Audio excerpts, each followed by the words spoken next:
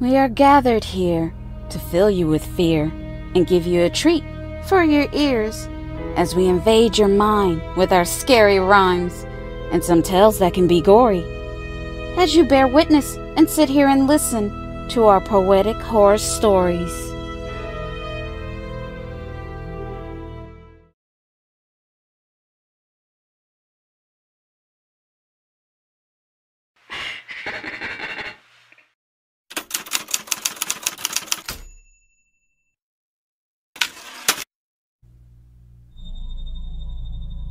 This is my ASMR horror story.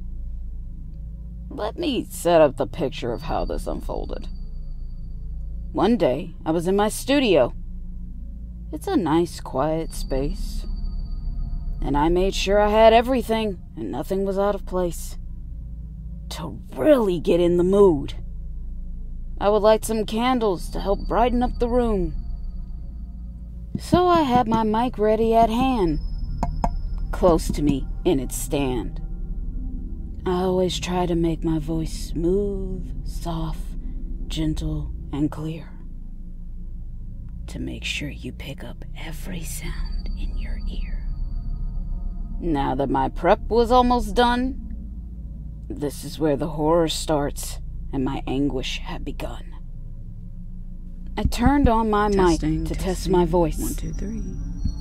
Testing. Can I hear me? It sounded okay, but I knew I wasn't sounding my best. The night before, I don't think I got enough rest. So, I popped in a cough drop to help with my voice.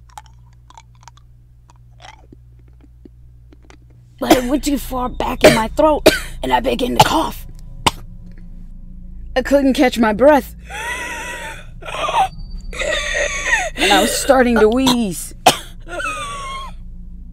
I was home all alone. There was no one around to help me. I started tapping and scratching on my desk. I was trying to do everything I could to think of to catch my breath. I keep trying to exhale. But the cough drop was in there good, and I couldn't get it to expel. When it started moving down my throat a little bit, I thought to myself, no, not like this. This can't be it. But I didn't give up. I was fighting for air. I wasn't going out like this. It won't be fair. So I got up quickly from my chair. I looked for something I could use that could help me force the wind out to clear my windpipe. Something, anything to make this all right.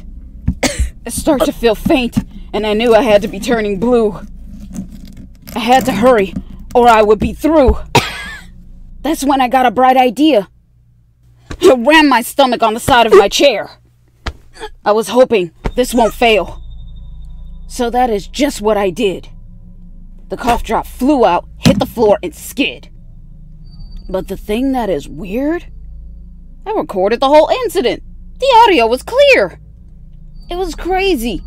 It was the best work I had done over this whole year. So I uploaded my trauma for clicks and views. It was viewed 1 million times on YouTube. Who knew the sounds of my pending death would be my most popular video? But I never want to go back through that scenario.